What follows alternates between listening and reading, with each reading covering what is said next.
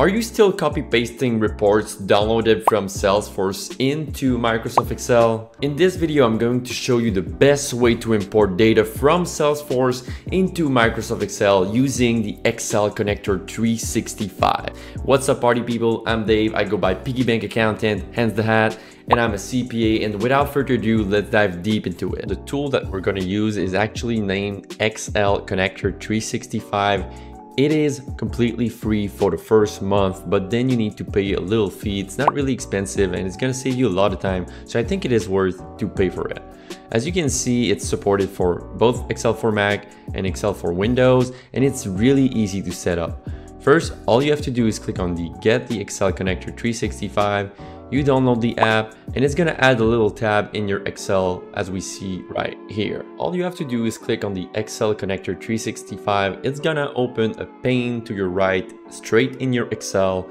You then have to log in with your company email, so the Excel connector makes a link with the API from Salesforce. Once you're connected, you have multiple options as you can see here, such as pull data, refresh data, delete or create or modify or run the flows. The goal here is to create some flow. So just to create a series of action that the Excel connector will do. Today we're going to go over the pull data. I'm going to show you how to import a report from Salesforce into Microsoft Excel.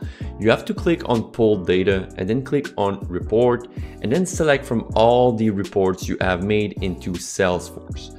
It is really simple. All you have to do is click run and save, and then your report will appear in your Microsoft Excel tab.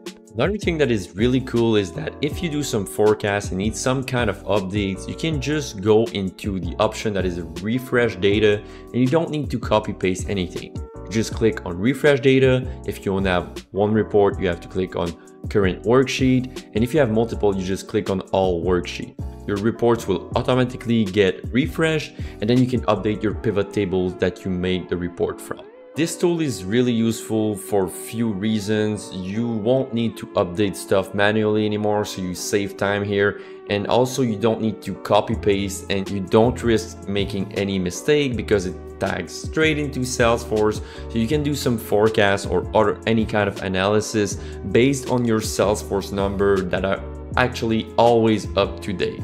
Once you're done importing your data from Salesforce, you might want to do some pivot table from your data. And I made a video for you on how to do really great pivot table, including multiple hacks, and it's right here. If you enjoyed this video, make sure you hit the like button. And if you want more tips, just go right now in this video.